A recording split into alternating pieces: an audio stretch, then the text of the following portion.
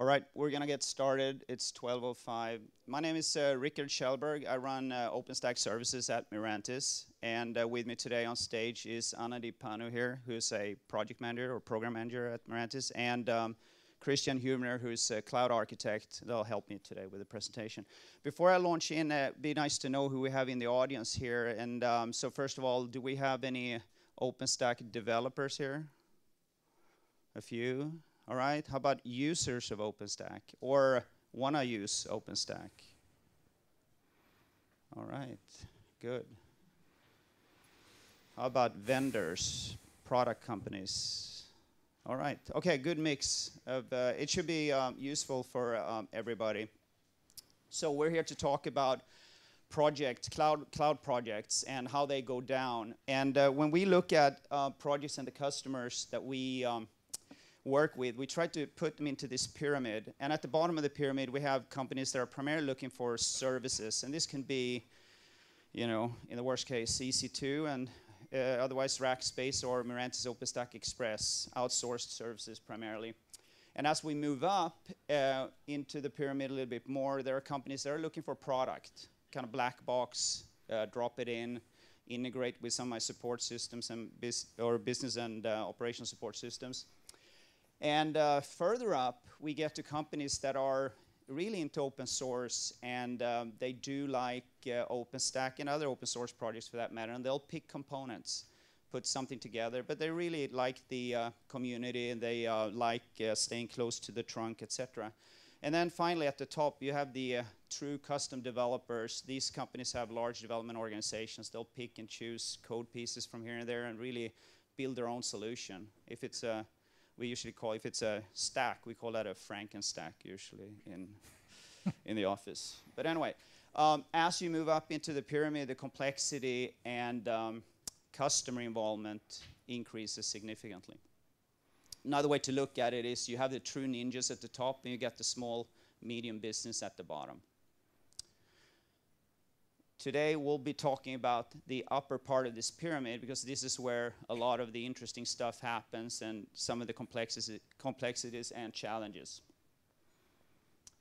All right, to go through this, we organized ourselves into 3 E's. We start with engagement level. Already before the project gets started, we have to do a few things on the engagement side. And then Anadeep will cover execution. And Christian will cover some of the engineering aspects of these highly complex projects. All right, so the first thing we have to do on the engagement level is to level set with the leadership of the customer.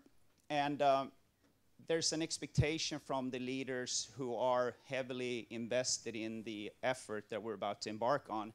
And they believe cloud can be transformative technology. They'll have a more agile organization, faster time to market, faster turnaround for the developers, etc. And this presents a number of challenges.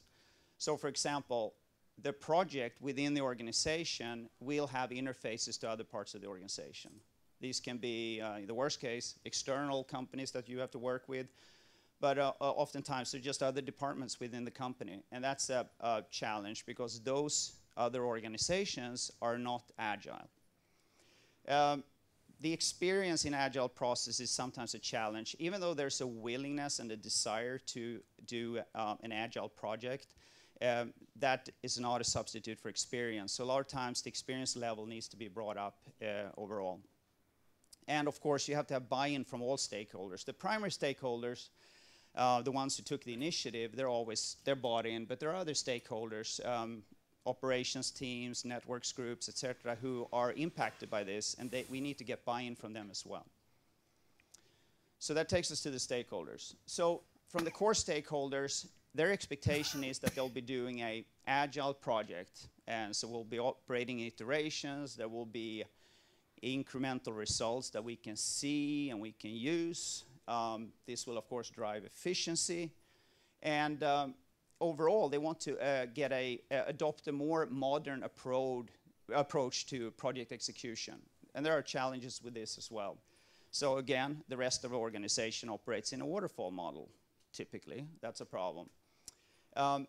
Because of that, and because of the increasing speed that you're going to see over time when you go agile, the external dependencies tend to lag, and you run into problems with timelines, etc.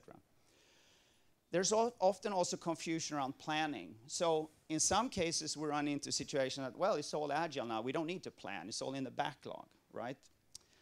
That's a big mistake. You do need to plan. So planning is really important. You need to plan often and before you embark on the project. Now, on the other side, planning is done elsewhere. So there's a planning team that is doing a lot of the planning, and actually it doesn't translate into the project and the agile model that we're doing. So anyway, so we'll get into how we can solve this. On an organizational level, the expectation is that we're going to create self-sufficiency throughout the organization. Push button IT. I want a server, I can push a button, right? There's going to be a lot of automation now when we're done with this. That's awesome. And you know, we really want agile to be pervasive throughout the whole company when we're done. These are the expectations organizationally. And of course, this has a number of challenges. There are some existential questions that arise. Some organization or some departments wonder if they have a role to play after we're all done. So that's creates some resistance at times. And they can be related to operations where they've traditionally been very hardware focused, and they now have to be focused on user experience. So that's a change. Networking, the network topologies for cloud may not be aligned with various security policies or traditional networking, etc.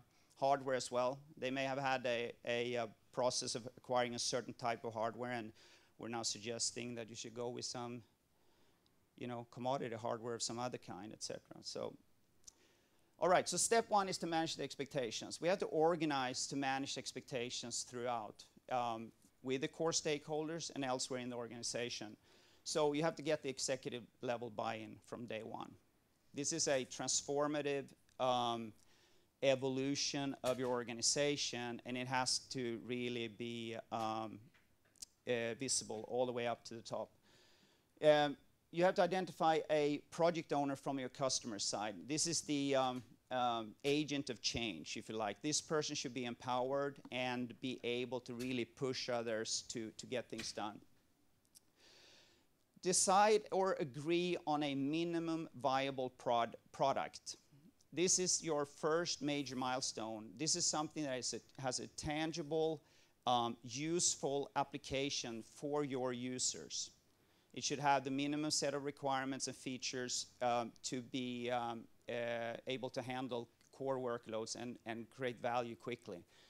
This is really important. And then remind everybody involved of what that minimum viable product is every day or every week. Plan for gradual organizational changes. You don't need to change your whole company on day one. You can sort of draw different parts of the organization in incrementally as you iterate through the project, and milestones for that matter. Identify external stakeholders all the time. There are going to be other stakeholders later in the project as opposed to in the beginning. Pull them in, get commitment. And identify and communicate risks. Always assess risks, not just in the beginning, but throughout the project. That helps manage expectations.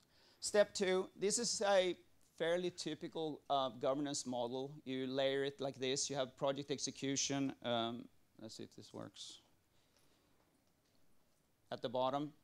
You put project governance one step up. This allows you to separate the execution part from other issues that you encounter throughout the project. You may have escalations, you may have scope creep, or you will have scope creep. You will have a number of different issues that you should try to get out of the project execution path right away, and you deal with it at a governance level. And that's where the stakeholders meet, etc. And of course, at the top, this is where the executive sponsorship and, of course, from us, the vendor side, our account management leadership sits as well. Pretty standard governance model. Step three, establish an agile model. So everybody has heard of Scrum, perhaps. It's a great agile methodology, but it has some assumptions. It assumes that everybody who's involved in the project is a universal soldier, essentially. So given that the customer will have most of the time in these kinds of projects, the customer will have their team members participate as well. You're going to have people that are not universal soldiers. They may be good in certain things and not so good in others, and you need to plan for that. So pure Scrum might not be suitable. You got to ease into Agile. So you do that by accepting that everybody has strengths and weaknesses. Set the sprints, the iterations, at 3 weeks, not 2 weeks or 1 week. It gives you a little bit more time to do demos, etc. Plan carefully, like I said before. Plan often, replan, prune your backlog, etc. You got to do that. You got to communicate these things within the team and with the customer all the time. You should not share people. A lot of times you execute these projects as a number of sub-projects that are all executing in parallel. It can be anywhere from 3 to 15 parallel tracks, depending on the size of the project. Don't share people between these different sub-projects. You can move people, but don't share them between. You're going to lack commitment to what you sign up for when you do that. Also, identify an overall architect. It can come from the customer, or it can be from us, and a program manager on that. One person who is in charge overall for architecture, and a person who's in charge for the program. Okay, in terms of organizing, try to look at how you organize a project in 3 different layers. There's a business layer, a technical layer, and an operational layer. And this allows you to do essentially 2 things. A lot of times people are just focused on the technology. But by focusing on the business layer and the workloads that you're going to run in your cloud, you can actually get the users engaged early. And of course, they don't have a cloud to run on. However, there are, solutions for that as well. You can go to Rackspace, you can go to Mirantis OpenStack Express. You can get the users familiar with how OpenStack works. In fact, on Mirantis Express, you can actually have a whole cloud, and you can actually manage the cloud from hardware and up. It gives you a lot of really good experience on OpenStack early on in the project. Operations is all equally important. This is usually the biggest issue we have once the cloud is ready to start going into production. The operations team, if they're not pulled in early, they're going to be having all kinds of issues in taking ownership of the cloud. So they should be there day one. They should be part of all the planning, and they should be part of the development of the logging, monitoring, operations tools that they'll be using once the cloud is up and running. All right. Fine. I think this is finally set up the interface model. So you're all operating in a agile model, but the rest of the organization is not. However, you can talk waterfall when you have to deal with other people. So just look at where you are in your sprints or in your iteration and see what the focus is. For example, it can be on the deployment side. For a while, well, then you are in the deployment layer in the waterfall. You can be doing testing. Well, you're doing testing. So when you talk to others, you talk about it in a waterfall way, knowing that you're in a particular iteration, whatever. Very easy to actually translate between the 2.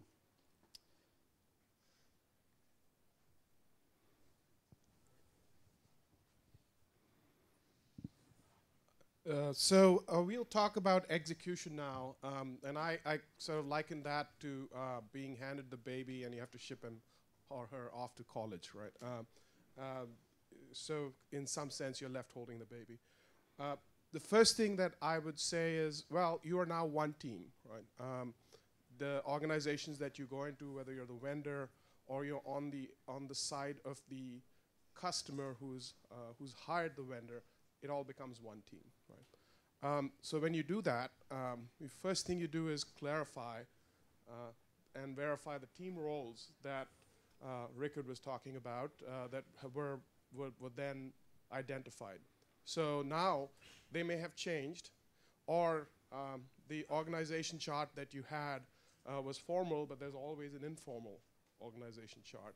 Who's the go-to guy for program management? Who's the go-to guy for testing? Who's the go-to guy for architecture? They're not, sometimes it's not the chief architect, it's someone else, right? You have to know those. Definitely really find out.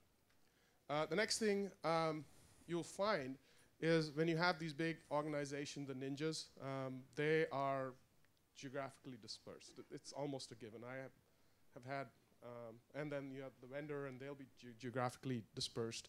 So what you got to do is, make some arrangements for that. Just keep that in your mind. They also, each of these teams that you have, they will have some interest that needs the cloud, but is not exactly aligned with just deploying the cloud. So again, make some arrangement for that. Keep that in the back of your mind. And they will have a different timeline than the cloud deployment. So they want something deployed by X, and you want something deployed by Y, and then there will be tension between that, and you've got to negotiate that. So make sure you know that. Now, excuse me, the biggest problem you'll face is you know the technology, you know what to do, but coordination, and it's coordination of it's not just people, certainly people, but also your systems, your user stories, your documentation, your processes. So make sure that you start with that. Right? The other thing is in modern management, everything is matrixed. The deployment team is where the rubber meets the road. There is one deployment team.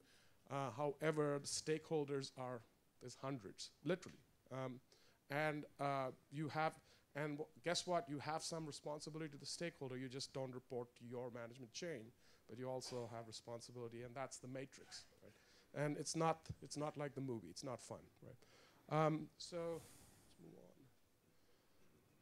So then one thing you will notice is Excel spreadsheets are not good coordination documentation mechanisms, right?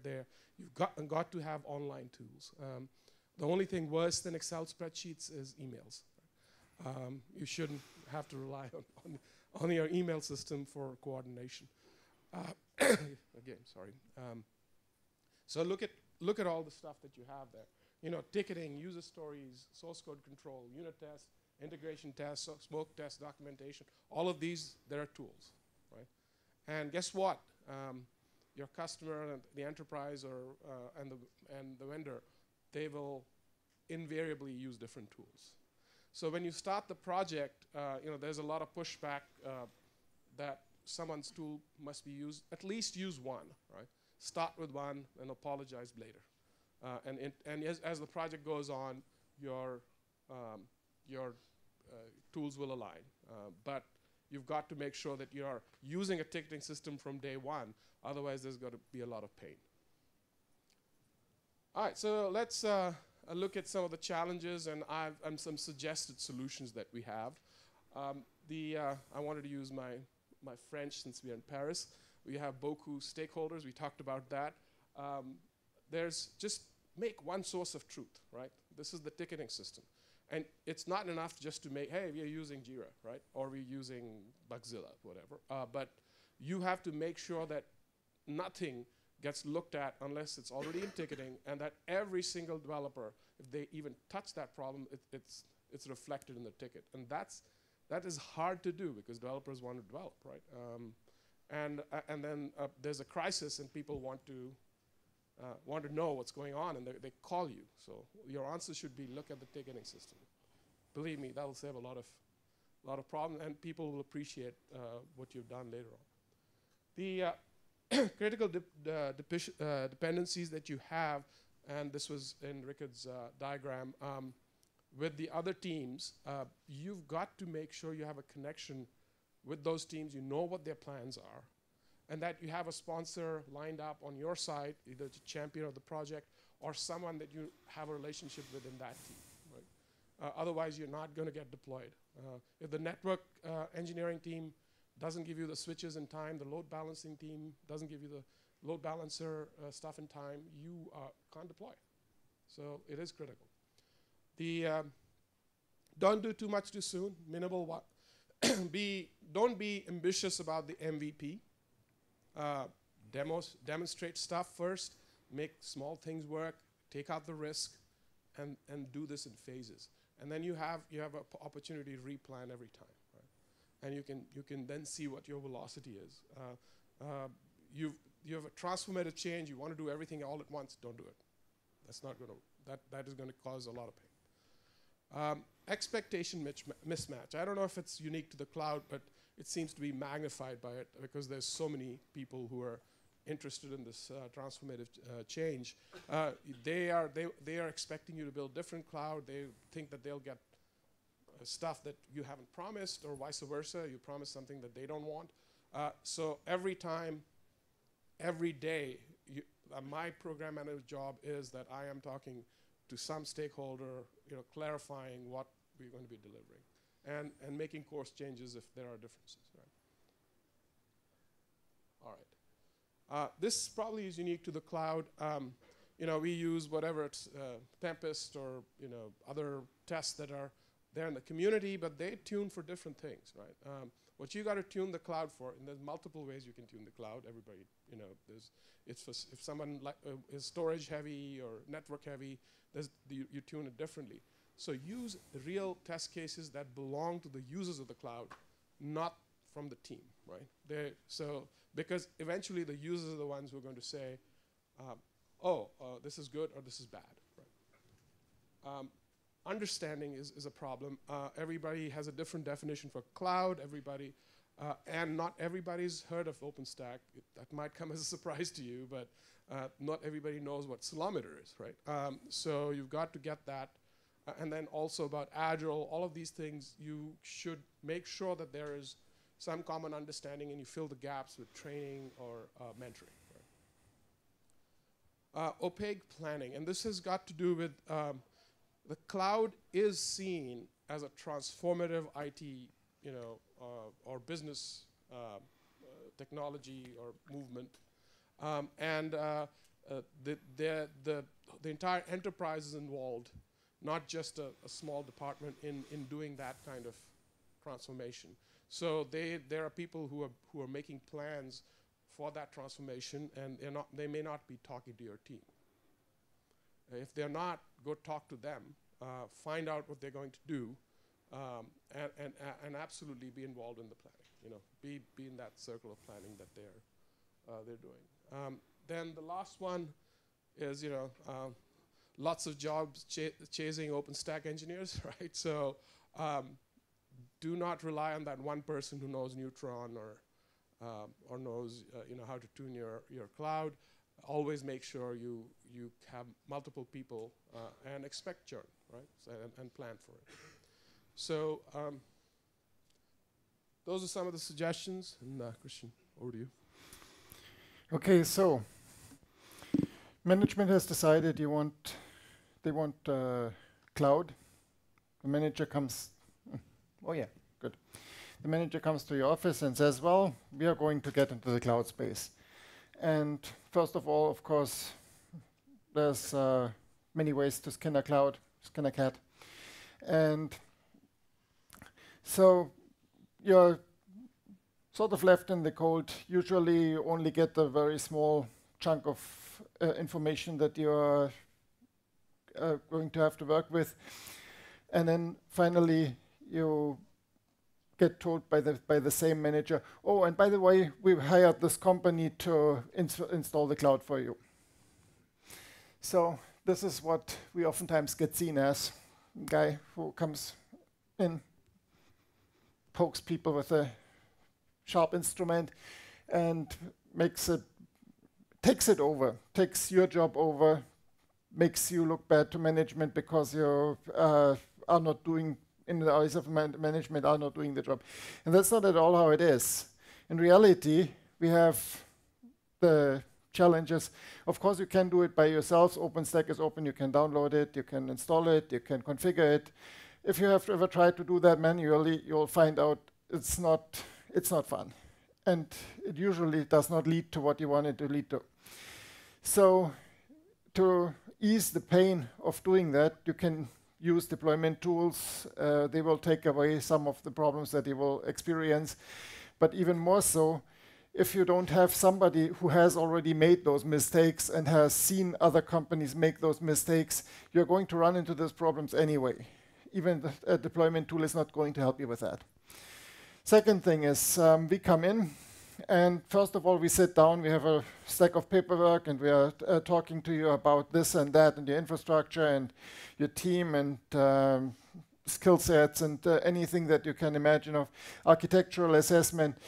And of course, yes, it's boring. Yes, sometimes these meetings seem like they are leading nowhere, but we have the best practices that we have developed in a long time of actually doing this in the field with people, with other companies that are seeing the same problems that you have.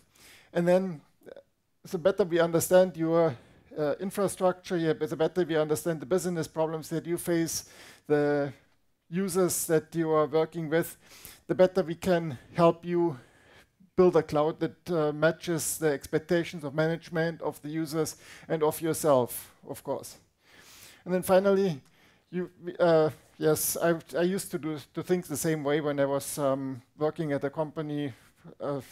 Somebody from a vendor came in. Yes, I can do that by myself, but we rely on you being able to do your job. I mean, you wouldn't be here in this room if you weren't good at what you are doing. Management doesn't send you here to if you are not actually among the top people in your company to do that. And what we really are doing, or what we really expect and hope for every time we go into the company, and every time we look into the set of faces that's sitting in that boardroom, is that we will have a team, people who are all skilled at their jobs and doing what they do best. A few things that we encounter every time, or many times that we are doing cloud projects. First of all, preparation. Your management signed a statement of work with us. There's something relatively opaque in there that says, okay, we'll build a cloud for this purpose, and this is what roughly is going to happen. But the real decision of what needs to be done is done together with you, and this is in the preparation phase. Oftentimes, between the statement of work and the actual execution, there's a few weeks, and you think, okay, I should be filling in this piece of paper that they sent me, or I should be working on this. But in reality, the user comes in, I want this. Somebody comes in, I want that. And in the end, the day sneaks up on you.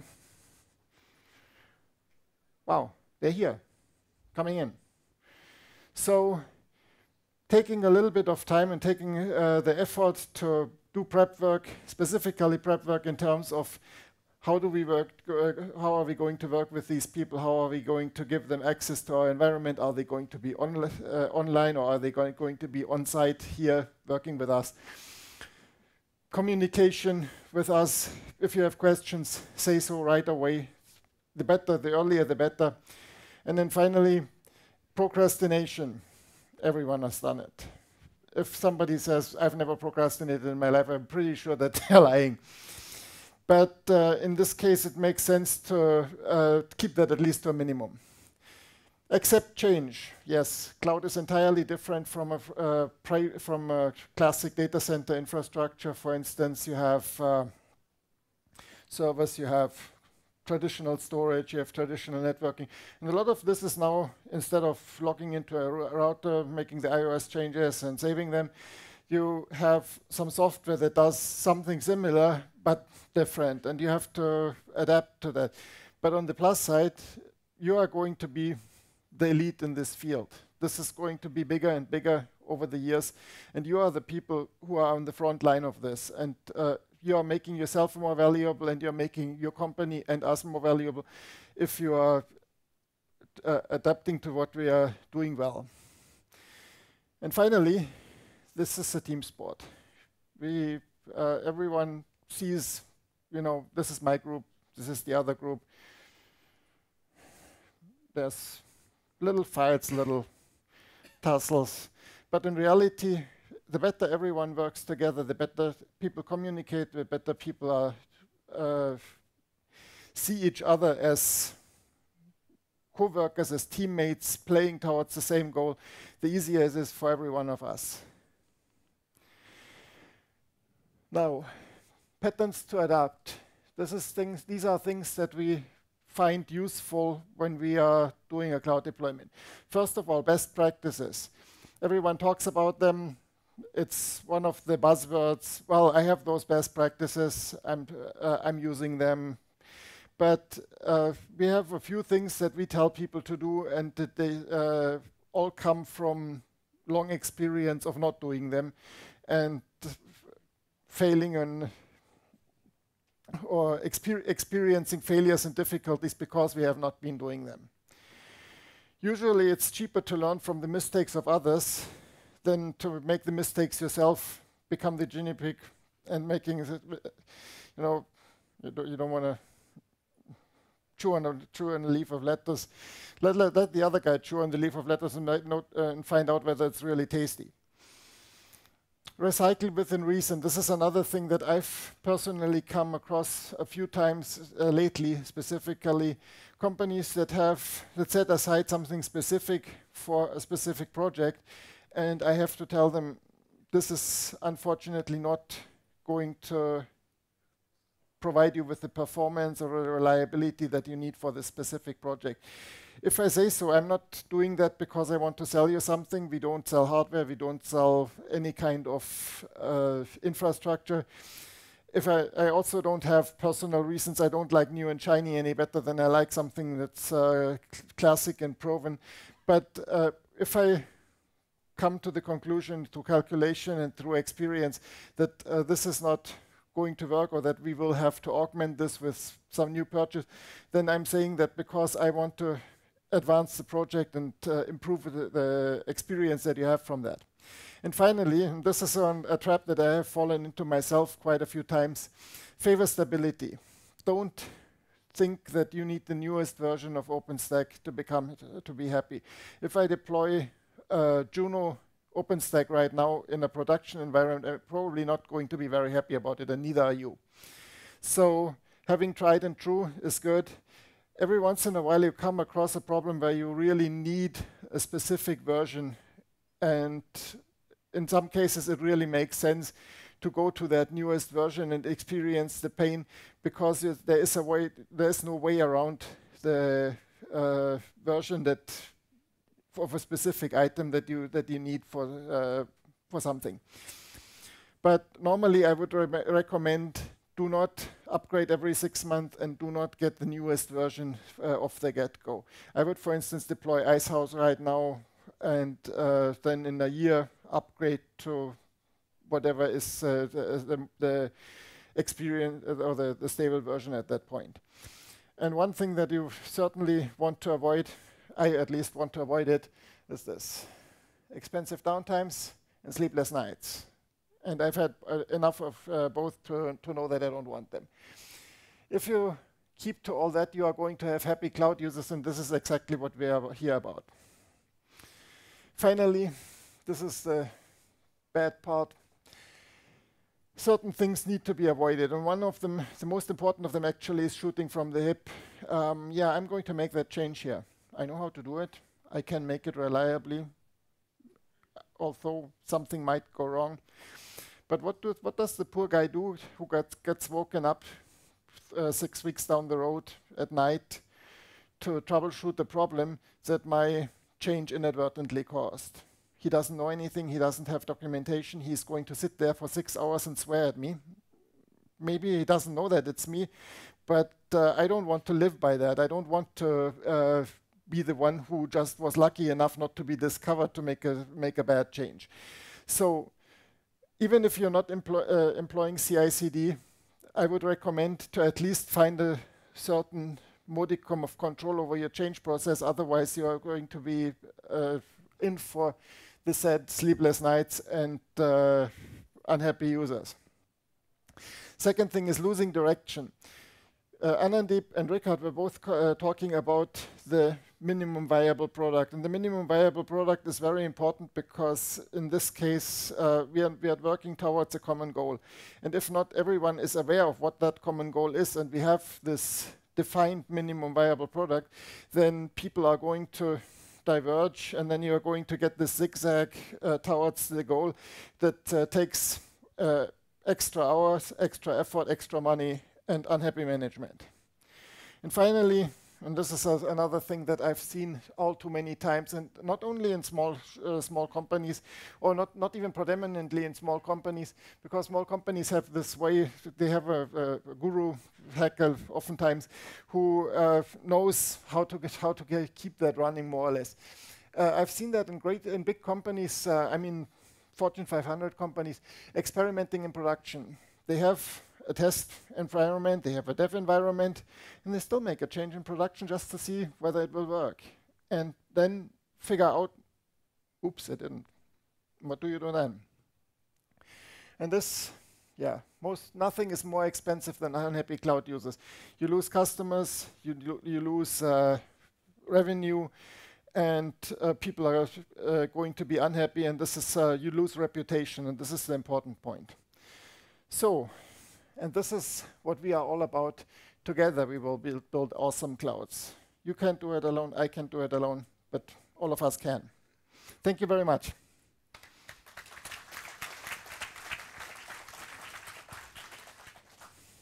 Yeah. I think we have time for questions. Do you want to use the microphone, maybe? You talked quite a bit about minimum viable product. As you talk to ranges of companies, is there a prototypical minimum viable product that lots of people could deploy? Yeah. Actually, we can do this. Yeah. Okay, we'll circulate. Yes. Hello. Yeah. We'll figure it out. Yeah. So that's a really good question. I think in general, you always want to start with infrastructure as a service, and you may add a few items to that. For example, some other network functions such as load balancer, firewall.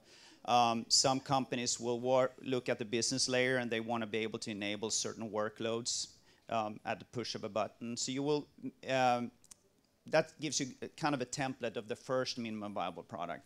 But there's usually a minimum viable or an MVP for each major milestone, so it evolves. But you start with your basic service. I should be able to get a server. I should be able to create a little virtual private network.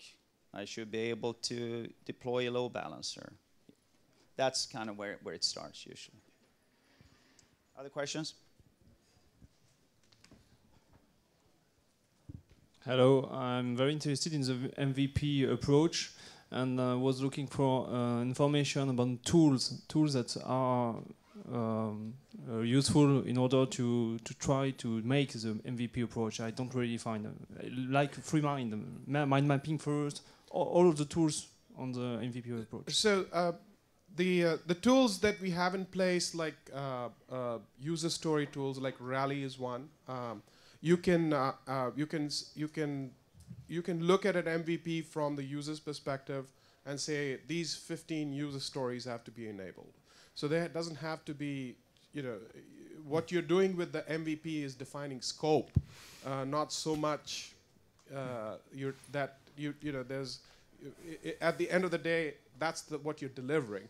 But the tools for delivery do exist, and I believe we've been successfully reusing. Like ticketing, we use Jira, for example. Rally, and for deployment, we use the ticketing system, and for user stories, so to rephrase that, for infrastructure, we use the ticketing system, and for the business use cases, we use the user stories, and those have worked successfully. That's not to say that there aren't other tools. I think elsewhere on internet you have a website or somewhere where MVP can be very explained or detailed, and we should have your experience and other experience about MVP. I saw someone which is Eric Ries or something like that in 211 had some experiments on that, and he says MVP sometimes can't work. You have some. It was for a website. I saw this. So we need to improve, I think, MVP or find where is the experience about MVP. I do think that's correct. Yes, and we are in the early stages, right? So thank you. Any other questions from the audience? All right, he got first. Sorry. Okay. Thank you. It's maybe more a remark than a question. This is about how to build the cloud. But I think then the challenge will start to maintain it. For example, you didn't explain about to give a predictable roadmap for our company to use the cloud, when to go to next generation of the product. Maybe you can tell a little bit about that. So definitely, Rickard did touch upon it on the operations. If you we can see if we can get back to that. Yeah, we said that it was very important, but we didn't get into what to do about it necessarily. But it is a day one problem that has to be addressed, and you need to have team members from the operational side involved, especially in these more complex projects where a lot of time operations is provided by the customer themselves. So you got to have people involved with this early. You got to look at logging, monitoring, and metering primarily. Those are three things, and it's a cultural change a lot as well. A lot of it is, but and then tools, automation, etc. becomes part of it. And one more thing, that a trend that will soon start to emerge is managed services, where the vendors will now be asked to run the cloud on behalf of the customer. And then there's a whole set of tooling that you have to do. You have to set up processes. We do have that. It was not in scope in this talk, but thank you for the suggestion. We'll definitely, maybe next summit we'll address that. Excuse me. In one of the slides, here. Ah, okay, yeah, all right.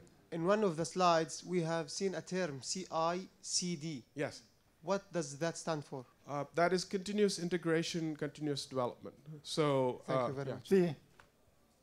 The idea behind CI/CD is that instead of making changes manually, implementing changes manually, is that you have a defined process to do that and to use tools to do that, specifically tools like Garrett for code review and Jenkins? Jenkins, yeah. Maybe. Thank you. It's been a long day. Jenkins for the actual implementation. These tools have the advantage that if you use those in a controlled fashion, then you will have a lot less of a risk of somebody who is manually doing something, making a mistake, and also have a backlog to see who did what at what time, so you can determine this is where the problem was introduced, and this is how we are going to resolve that next time. And this is part of Agile as well. You have to have an Agile model to really get the full benefit of a continuous CI/CD. Right there, over there. It's very hard. So, what's your recommendations around sort of versions versus stability? You made the point that customers want to stay on Ice House now. It's a stable product, but we've heard this in the summit about rolling upgrades being a key one for some enterprises. What are your thoughts around that? So I'll let Christian address some of those. As a program manager, the decisions you have to make are the following, right? One is features, right? Which features does the customer need, and where are they fullest, and versus stability, right? So you got to make that decision based on what the customer needs.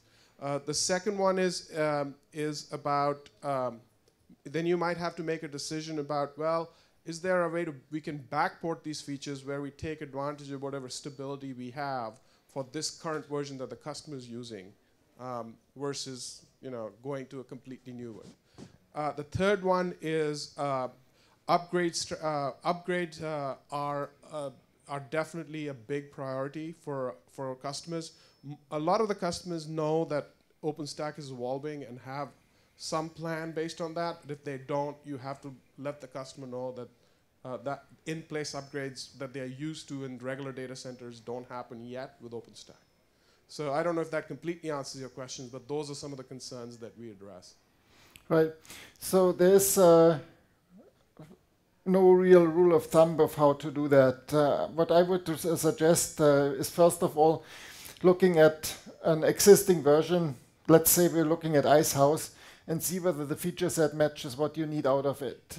Backporting features has its advantages in some cases. The problem with that is that you are getting something that is support-wise more difficult to manage than straight release. If you have a straight release and you talk to our technical support, they can tell you, okay, this is a known bug, this is not a known bug, we need to file a bug about this, this is something that we can fix, this is a configuration problem.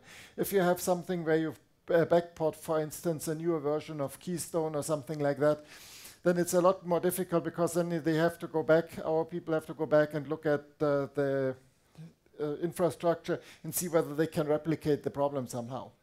So backporting I would only do if there is a good reason to have, if you have a feature set that largely matches your expectations and you only have this one piece that has to be different. So about versions, I would definitely not use the version that is leading up to an OpenStack summit, that like everything has been Juno right now. I would, at least not at the beginning of the cycle, because there are still so many bugs being found, and you are not the one, you should not be the one who wants to find all those bugs. I mean, if you really are into bug chasing, certainly is a good idea, but in general, I would, for instance, use the summit, the Kilo Summit, everything leading up to it has been Juno. Now is probably the time where Juno is gaining the stability where you might want to implement it. And in the end, the other thing that I suggest is talking to other OpenStack users, visiting forums, reading blog articles, because you can glean a lot of the stability problems or stability status that you are talking about in a specific release by seeing what other people experience that are using the same release. Do we have time for one more question, maybe? Okay. Any other questions? Okay, one more.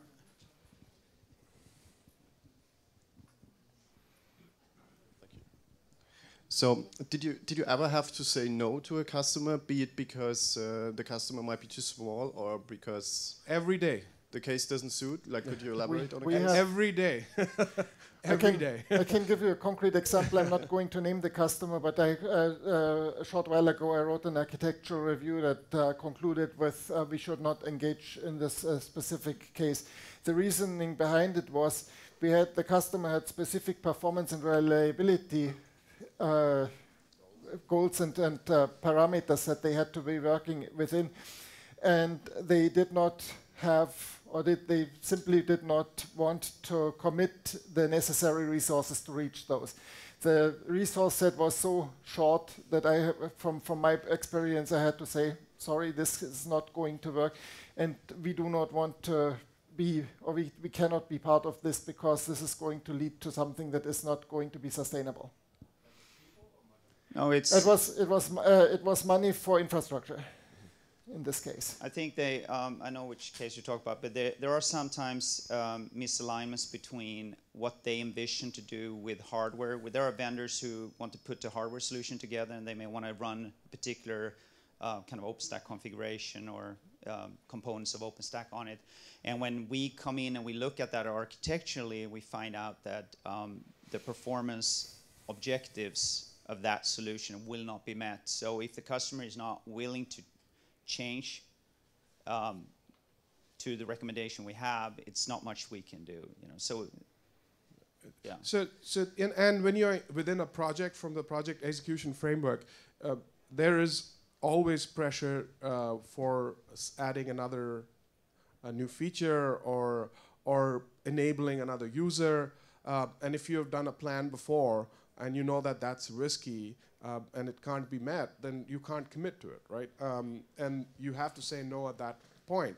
That doesn't mean that you don't use your ingenuity to try and find a solution, but it definitely means that if you want to deploy something that meets the MVP, then you can't have additional features at the last moment. But this is also why, I'm sorry. Sorry. Also, this is not a flat no in the sense of, okay, the customer doesn't want to do what I want to do.